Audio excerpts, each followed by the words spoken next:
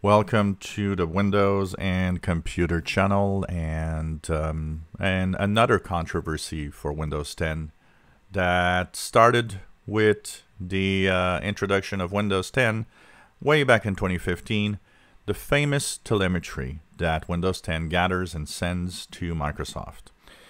Of course, if you want to know about it, you go into your settings. In your settings, you go into privacy.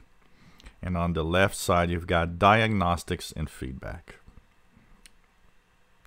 So this has been a source of a lot of controversy. Now, what is it all about? Once again, this is Microsoft taking data from Windows 10 on your computers, sending it back to be able to simply know if your computer has Windows 10 problems or has some crashes or issues, or it helps make Windows 10 better.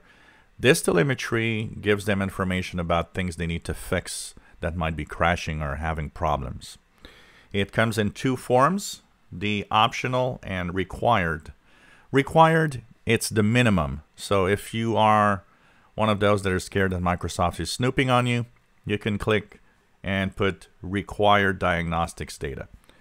Required diagnostics data is just the bare minimum of information sent to Microsoft about Windows 10 operations. And basically, if there's crashes and things like that, they'll have information on it, but it is really the basic information being sent out. Optional diagnostics is more. Optional diagnostics, they send a lot more. Although chances are low, there is a slight chance that some sensitive information could be in the optional data. An example, if your computer crashes, you're doing something sensitive, and that information is in the RAM memory, well, optional diagnostics, if your computer crashes, it will take a snapshot of what's in RAM and send it. So if there's sensitive data in the RAM of your computer at the time it happens, they could technically see what's in there. Now, this is done in a way that Microsoft calls it's anonymized, which means they can't link it to a specific user. This is assigned a number, and by the number, they know that it's a user somewhere, but they don't know who, and they can't find out who, and they don't know who you are. A lot of people think that, well, yeah, another way of snooping. Microsoft doesn't have time for snooping. It doesn't care about what's there. It really wants to have just the data to see what your computer is all about when it crashes or has problems. But for some reason, some people think that it's for some other purpose when Microsoft has so many other things to do. And with 1.3 billion computers out there, they won't even be able to get all of that data and parse through it for information. They really, really don't care. It's anonymized, so technically the way they do it is in a fashion where, you know, the only thing that's assigned is a number. They don't even link it to an account. So whatever they had when the diagnostics data went through, they don't know who you are, and they don't know, you know, where it comes from. They just know that some PC on the internet somewhere sent this, and they can check it out. So that also is linked to a PC, which means that anonymized information is linked to your computer, but once again, without knowing who you are and where you are. It's just some number on the internet.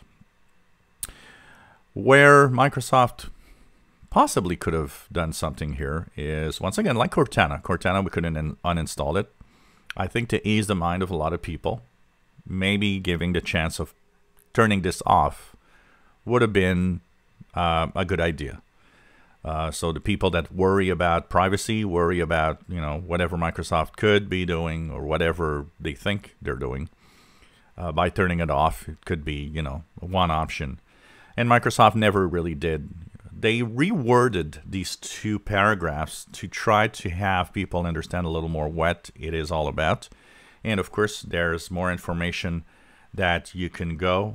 Here there's a get more info about these settings that brings you to a web page on the internet where they talk more in detail of what all of this is about and how it works. So that's another controversy that Windows 10 was hit with. So if you're scared of too much data being sent, you can actually just put the little dot at required diagnostics. And for those that think that this is snooping and it's crazy and Windows shouldn't be used, every device you own does that. Android does it. Mac OS does it.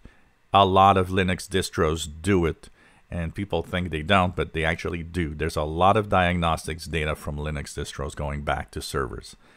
So everybody does it. Microsoft isn't doing worse. It isn't doing, there's no real problem with that. And it's just that, yeah, maybe they could have put a switch to put it at off. That might have helped in some people, that are overly sensitive on privacy. And at least they could turn it off. If you enjoy my videos, please subscribe, give us thumbs up. Thank you for watching.